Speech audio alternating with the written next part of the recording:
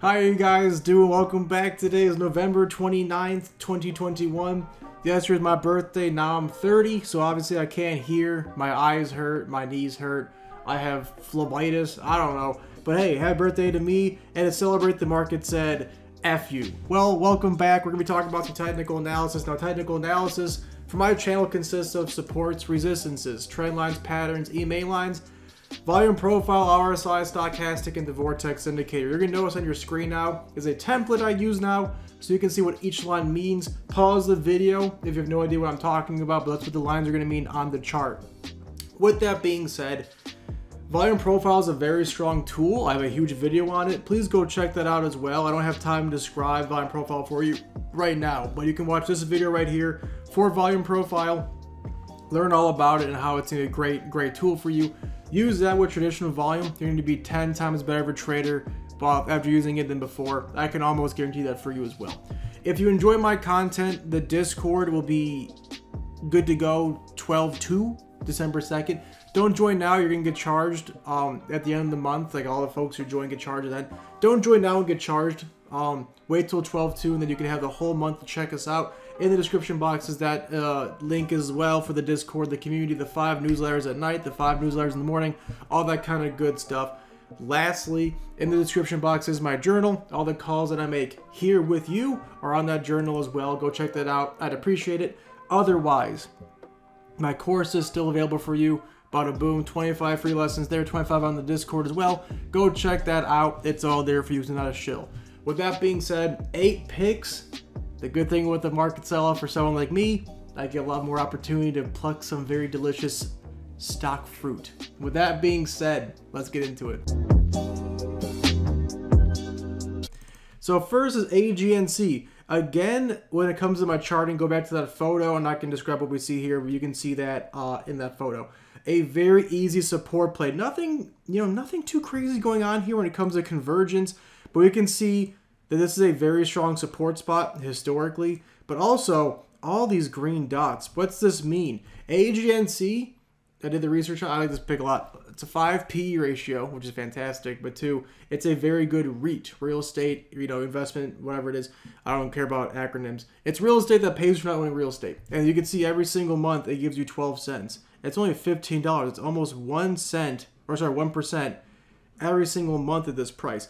Man, if you were to get down to the 12s, the 13s, I mean, if you were to have another sell-off down here, an absolute steal, just a bit lower. So I love what I see for the long-term hold here. Even if you swing it for a month or 2, you may only make 4-5%. But the goal here for me is a more long-term idea. I just love this stock so much when it comes to what we have potentially. It's a fantastic value for such a great REIT, in my opinion. Great dividend stock. Let's check the indicators. What's so cool about this channel is I actually don't scan with or use indicators when it comes to charting. It's 100% off of what I use for technical analysis that I described before. Indicators show you 4 things. We call it MTVV, like the channel, MTVV. Momentum, trend, volume, and volatility. That's all it shows you. These 4 things help you enter a stock, exit a stock, find value, find oversold, find overbought, all those kinds of great things. But you'll always find on this channel, and when you get better at technical analysis, that the TA is the cake. These indicators are just the icing. So let's take our time together, go through these. You'll see live what a veteran who does this sees, and if you are new, it'll help you get some clarity. Let's check it out together. So AGNC, first thing I'm seeing is the 10 EMA is blue, 50 is purple, red is 200. Clearly the 50 is the strongest. See how it bounces off it like clockwork? That's your strongest crossover. Down here, it's 1% away. It's almost 1/3 of our profit. We're going for a pretty healthy swing. I see no point in waiting for that. A 10 melt up, a 10 cross is really good to show confirmation of a short-term swing. And of course, over the 200 is the best thing though. With this kind of stock, we are buying into value with the hopes of a long-term hold because of the dividends. So I don't really care much about EMA lines. Down here though, being 250.10 price, which is improperly stacked, but it's properly stacked and it has its best runs. So down here, it's a great value. The EMA lines at least show us we have a great value. RSI, again, you want it probably closer to 34. It's at 42. That's fine. It's showing some life, but anywhere down here, it still spends 95% of its time north of where we are here. It's a fine value. Again, RSI, fine value. Stochastic, fine value. Bulls are low, bears are high. Again, with Vortex, you can buy in when the green line is low, like that area, or you can buy it when the red's high, or what you can also do is you can buy when it crosses over, like right there, right there. All these crossovers are really good for runs, but again, because AGNC to me is a great value purchase, it's showing value technically and showing value in the indicators. I think it makes a whole lot of sense, especially given the dividends it has. It's been printing for years. I love what I see. AGNC, I'd watch this, dude. Next is DCP. This is important to note off the bat. 1 hit, 2 hit, and now 3 hits. If we zoom out, we can see the trend line, all right, is a bit longer. Okay, I know it's here, but for the short term we're looking at, it only has 2 confirmed hits. Any one of you idiots, any one of me idiots, can draw any trend line from point A to point B. That's not impressive, right? Anyone can do this. They can do this. But A to B to C to D to E, 3, 4, 5 hits, that's much more consistent. So again, take that in consideration while we're looking at this one. So DCP has a smaller trend line here. Again, long term, that's definitely here, but in this time frame, it's only 2 hits. Great support here. The POC is gravitational, but also the strongest support and resistance on this chart. That's holding us up with this trend line. Great convergence spot with support, trend, and POC all together. I love what I see. Lastly, before I turn on the email lines, what I'm going to look for, because I have a trend line going up. As we can see, the trend line's going up. See this? We also have a very strong support line, which is right here. See, this is a very strong support area, the POC and the support line. The 200 EMA line, which is red. We're going to see if it's pointing sideways or up. This is critical, because if it's pointing upward, we're going to go off the trend line. If it's going horizontally, we're putting more emphasis into the horizontal support line. This tells you what value truly is and what the trend, which could be horizontal or upwards, is really leaning towards. Let's check it out together. So we can see that the EMA line, the 200, is doing what here? It's going sideways. Now again, there's different ways of thinking about this. You come over here, come all the way over and see it's going up just a little bit there. But overall, let's see, clearly right now it's going sideways. Overall long period, okay, it's going upward. But at this current moment, the 200 is doing what? It's gone up 0.5% in over a month here. We're putting more emphasis into the support play, less into the trend, which is important, but because the 200 is going sideways. See that? Sideways. Right there, going sideways. We're putting emphasis in the support play, which could be here, could be the POC. It could easily be also towards 25, 35 here. A 10 cross is fine. It does good. It does good. It's a pretty good 10 cross. But the 50 is the best. But again, am I waiting for a cross down here? No, I'm not. You wait for a 10 cross, but overall, I'm just going off that support play. And again, you can wait for a cross, but not my kind of cup of tea for a value purchase. I think it's a value purchase because RSI is low. Stochastic's almost a -40, which dictates it being a value. And the bulls are on top, bears are low. If the bulls do dip here, we're going to have a great purchase, great value. But you can ride momentum either way here. DCP, I don't love that the vortex has green on top. I gotta be honest, I don't love that. But again, if it comes from a value purchase, the 10 cross is there if that continues, or if the green cross is beneath that red for the vortex, you can buy it lower towards 26 bucks or so. But DCP, a great value purchase, great support, trend line. I love what I see. I'd watch this, dude. I called EQX last week, and I can spend too much time here, but it's forming a very nice channel up. I had about 20 stocks I like today. I went off risk versus reward to choose my favorites. You know, if it dips down 2 or 3 more percent, you can just get out at 3%. All right, it loses this support area.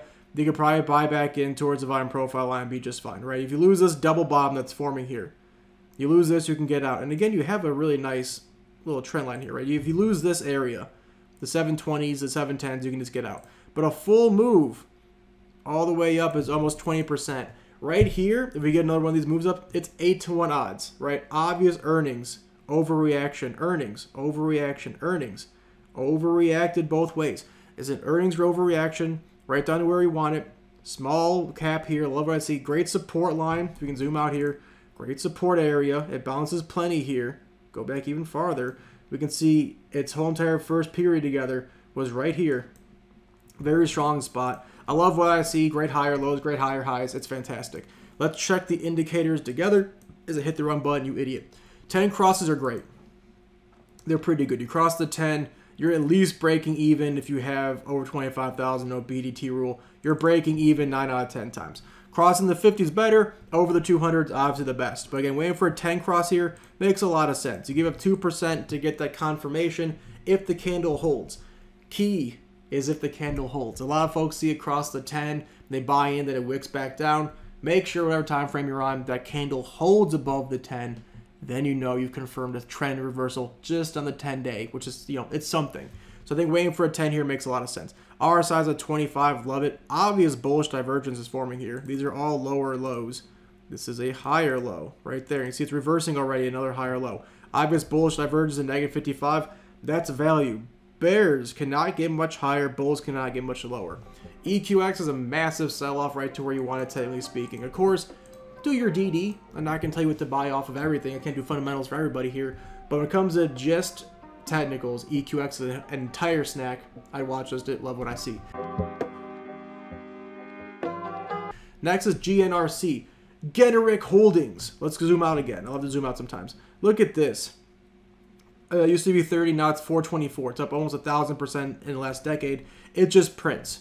And again, this is a great lesson for you. If you think you're always late, you're never going to be early. So again, you got to eventually buy into something. And here we have that. GNRC has a great value and a great risk versus reward. Again, if it breaks down 3% at most, I'm getting out. You can easily go towards 391, maybe even as low as 383. Anywhere down here you rebuy into. And again, a full move here to get a higher high, which it has, it takes months sometimes, is 23%. A bad move to these old highs over here is about 9%. It's a 3-to-1 odds. And again, if you do get lucky, which has great history, if you do get lucky and takes off on you, you're good to go. It has a history of making little channel ups, right? Little channel ups here. It has a great history of consolidating together here. I love what I see with GNRC. Great history right here. Let's check the indicators together. I gotta sneeze real quick. Bless me. Hold on. Here it comes. Gesundheit. We can see the 10 crosses, the best thing I've seen all day so far with crosses. Look at that run up. Perfectly holds. It gets a little weighted here, but that's okay. Look at this. It crosses. You're good to run. So 10 cross here makes a lot of sense. And of course, you cross all three, you're good to go. I wait for a 10 cross. That's fine. A 200 is fine here. You choose your favorite, your favorite line. You cross over it, go along. You're good to go. RSI, it's fair. Stochastic, it's fair. Vortex, it's fair. It's showing obvious consolidation. It's been going sideways for a very long period of time here. Almost 4 months. It's not really changed. It's gearing up for a big move one way or the other. Sure, it may be down. It may be up. No one knows the future. But GNRC deserves to be watch list. I love what I see. For sure. Put on a watch list. That's a huge, huge play. Next is NMTR. A penny stock. I love that GNRC is $425 and NMTR is $1.05. A very simple support play. MUX was also on my list today, MUX. Very similar. I didn't add it because it didn't have as many hits on this time frame, if I'm being honest with you. And again, it has a longer history of surviving here, and the support's been tested many more times than MUX has. But MUX is also fine too. NMTR does have some vibes of a descending triangle, as we can see. It does have higher lows, which I don't love. But again, it's so riddled with higher highs as well throughout this. I'm not putting too much emphasis into that. A very strong support play. Again, if it breaks down 5%, you can just get out. But a full move here is almost a 6-to-1 play. Yes, it may take a month. It may take weeks. But NMTR here is a great support play for a penny stock. I'm not looking to hold it long term because, again, the earnings, they may take money from you. I don't love that. But overall, it's a really good looking play. Let's check the indicators. I'm sure a 10 cross is fine. I'm sure a 50 cross is fine. But with the kind of consolidating play, I'm not overly concerned with EMA lines at all. I'm not even looking at them. It doesn't really seem to bother me at all. I'm sure the 200 cross is fine, but it's so far away. Who cares about it here? RSI is fair. Stock is fair. Vortex is fair. It's consolidating. This is also going sideways. It's just to have a history of consolidating. It's showing that again. If we do get some more selling off to better value, like 4 or 5 cents lower, great. But NMTR is not going to get much lower than this, and if it does, you can just get out. I'd watch this. I love what I see. Next is REG, Regency Corpse Center, whatever. Let's zoom out. It has a history of being in this area, and again, it does go higher, right? But this is a very pivotal spot on the history of the stock. It's been in resistance for a very long time. It's now above it, acting as a support. That's a good sign of this being a pivotal spot that's still holding here. But again, it doesn't have much previous history being higher than $78. So that's okay at best, but again, it's a low risk play. Sure, I would not buy it above above 70, so the number below that is a fine spot to buy into. But I think this is a great conversion spot. Trends going up, supports here. Let it come down to us. So if tomorrow's a green day, NMTR, EQX, DCP makes sense. If tomorrow's a red day, I'm watching REG right now. Let's check the indicators. Ooh, that 200 bounce is absolutely riveting, my dear Watson. That's another level of support there. See how this bounced up the 200 like religiously? Let's clear the drawing set real quick. Look at that. Bounce, bounce, bounce, bounce. Right, that's beautiful. So long as we bounce here and hold, we're good to go. 10 crosses are fine. You also are close to that. You can play off the 200 bounce or the 10 cross. Both work fine if you rely heavily on EMA lines. Stochastic looks good. Vortex looks good. RSI looks good. No real clear divergence. Sure, I mean, you have one possibly forming here if it holds. But I mean, I'm not overly sold, but, 30 RSI, low stock, low vortex, high bears. I like what I see. I think REG is sold off beautifully from its earnings call right to where you want it to be. Sure, I don't love historically how it's had higher highs, but way more lower lows. It could definitely get lower, so be careful and use a stop loss for sure. But REG, I watch this. I love what I see. Next is S. Sentinel-1. It's definitely like a Matrix movie. We can see it's a new IPO, 10-year. It's a new IPO. Right, it's a very consistent trend line, super-duper consistent. It's like GRVI with a very consistent support, which I also might have called, but S is the new IPO I wanted to call today. This is a really good support area, really good trend line. POC is gravitational, and again, we're still risking 5%. It's more volatile. But look at the reversal time: 1 hit, 2 hit, 1 hit, 2 hit. We're taking our time here and forming a support. It takes time to form supports. And when it gets going, it doesn't look back. It takes off. Yeah, I do want it a bit lower. Give me $3 off. It'd be perfect. And again, you could easily make 15-20%. Great trend up. I don't see a perfect resistance trend line. Make this a channel. Those kind of match up, but again, I'm not overly convinced by that here. But it looks like a really good trend up and a great support play. Let's check the indicators together. Pardon me while I burst into flames. We have a great RSI. That's overbought. It's about a cross. And a 10 crosses right here. You wait for that 10 cross, I would definitely do that. It crosses the 10. Glorious, glorious runs. 50 and 200 work fine, but down here, a 10 cross is great. RSI, it's low. Yeah, the stochastic's kind of concerning. It's so high, it may pull back here, and again, you can buy into value. But if you do come down a bit and then cross, we're good to go. And if that vortex does cross and hold, we're off to the races. As has everything you want behind it. You have a value purchase if it fails here, which is just a better deal. If you loved it at 58, you'll live at 55. If it does cross that 10, and that vortex cross does go ahead and keep going, well, now we're going to be in the way to buy the momentum and use that 10 area as our stop loss. S, I'd watch this. I love what I see. Last but not least is SYF. I've called SYF multiple times. It does very well. It's important to note for this play, if I take the trend line off, which is a viable idea here, take this off, this is a great support spot at 45.80. It bounces religiously here, or if it does dip, it's coming to $44. This trend line is held beautifully. We played off it here and made almost 10%. We played off it here and made money as well. It does well with trend lines, but again, if this does break down, if we don't see any life here, I want to buy into 46 bucks or so. Very simple support play, very simple trend line play. I love what I see. It could be forming a nice horizontal triangle here. We'll see what the next swing high does, but right here, that big old gap I want to see filled, because again, every gap on this time frame gets filled eventually. You love to see that for sure. Let's check the indicators together. Pardon me, allergies. 200 crosses the best. Obviously, you cross the 200. It's a fantastic support spot. And again, 10's really good too. 10's not, nothing to write home about. It's not the greatest of all time. And again, it's too far away. I wouldn't wait for a 10 cross or a 50 cross here or a 200 cross here. But if it does, in fact, muddle around down here for a few more days, then a 10 cross would become viable. When it comes to RSI, 35 is good. I see an obvious bullish divergence forming. Obvious bullish divergence there. That's an absolute snack. And negative, 0 is fine. You want a negative 40, that's okay. And then bulls are on top right here, which means we got to buy the momentum most likely. I think if the vortex stays green and the stochastic doesn't dip any farther. You have to wait for a crossover somewhere. I don't like that idea. I like to see this kind of fall off just a bit more. Give me $1 off. And if so, SYF would be absolutely perfect, just a bit lower. So if tomorrow's a red day, I'm watching REG and SYF. If it's a green day, all the other ones would be absolute snacks. And of course, last week's picks as well. There you guys have it. I appreciate you guys sticking around for the whole entire episode. It means a lot to me. Have a good rest of your guys' week. We'll see you guys tomorrow for another watch list. I appreciate y'all being here. Have a good one. Thanks once again.